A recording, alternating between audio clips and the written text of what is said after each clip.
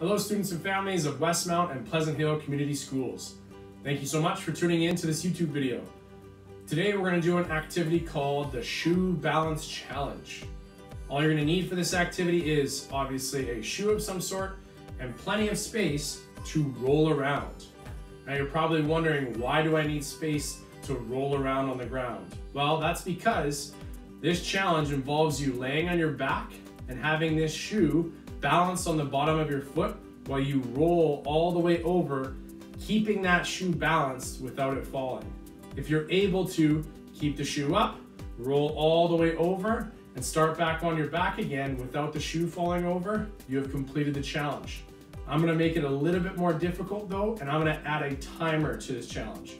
You must complete the challenge within a minute. Now you're probably still confused as to what this task is going to be. So what I'm gonna do is I'm going to try the challenge myself first to give you an idea of what you're supposed to do, and then I will ask that you try the challenge to see if you can complete it. A couple things that you're going to need to remember for this challenge is that at the beginning of the challenge, you must be laying on your back with your shoe placed on the bottom of your foot like so. You must then keep that shoe balanced on the bottom of your foot the entire time you are rolling over. If at any point that shoe falls over off of your foot, you must begin again, lay on your back, and place that shoe back on the bottom of your foot.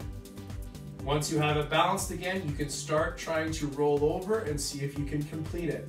Anytime that shoe falls off your foot, you need to start from the beginning again.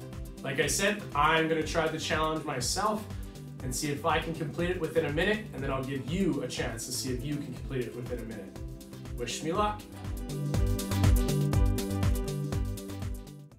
The game begins in 3, 2, 1.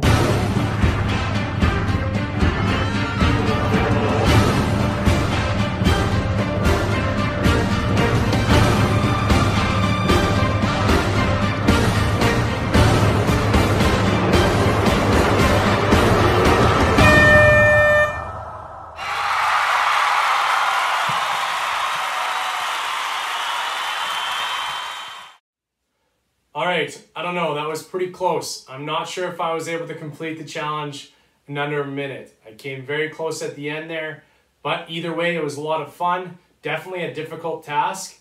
I know that you will be more than capable of completing this within a minute. So I'm gonna put a minute on the clock. Make sure you got your shoe ready, plenty of space to roll around. Once that minute starts, best of luck. The game begins in 3, 2, 1.